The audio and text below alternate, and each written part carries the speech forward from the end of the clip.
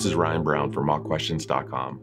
In today's video, we will be discussing 5 IT support interview questions with answer examples. But before we do that, just a quick disclaimer, these questions are not guaranteed to be asked at your interview. I've pulled all of today's questions and answers from our website, mockquestions.com. After this video, head over to mockquestions.com and join to get all 25 of our IT support interview questions and answers. Now, let's get started.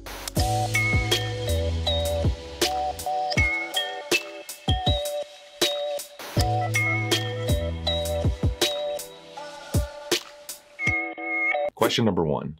What process do you use when troubleshooting IT issues? IT support is 80% technical knowledge and 20% speculation.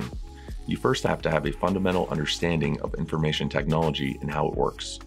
In addition, you need to act as a detective to find the cause of an issue in order to resolve it. The process you describe should incorporate both of these elements. It should also be consistent so that any technical issue can be resolved quickly and efficiently. When a user calls with a technical issue, I first ask a series of questions to determine what they are experiencing. For example, is there power to the device? Can they interact with it? Is it behaving properly? And other questions which will help me identify what might be happening. Once I know that, I can then begin to troubleshoot the issue using standard techniques that I've learned through my training and experience. I follow the Occam's razor principle, starting with simple fixes first and then moving on to more complex solutions. Question number 2. What is your definition of customer service and what steps do you take to ensure you are providing exceptional service?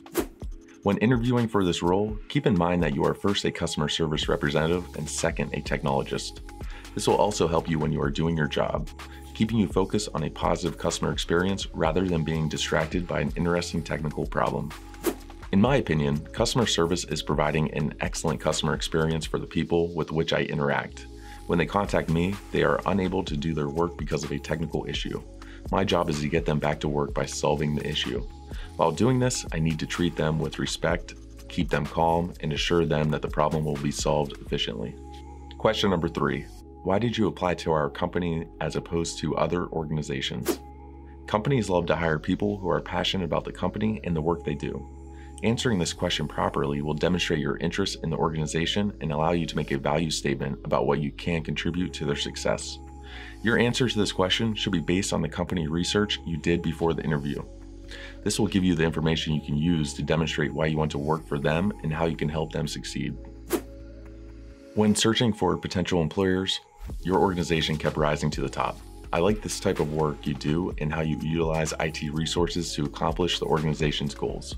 I've also spoken to several current and former employees, and they all speak highly of the work environment and the benefits the company offers.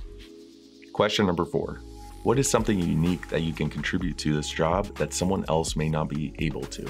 People, in general, are hesitant to brag about themselves. We have been conditioned to be humble and to credit our entire team for the success we achieve. However, this does not apply during an interview. This is the time for you to brag about your achievements, skills, and experience. The interviewer expects this. That is why they will ask a question like this to give you the chance to describe your unique qualifications. I believe a unique quality I can bring to your organization is the breadth of my experience working with a variety of different systems. These include different types of hardware, operating systems, and software applications. This will enable me to address all of the IT support issues your organization is likely to encounter. It also provides you the flexibility to move to me to any part of the organization that needs additional help or the type of expertise I provide. Question number 5. Can you define the term BIOS and describe how it is used in a computer's operations?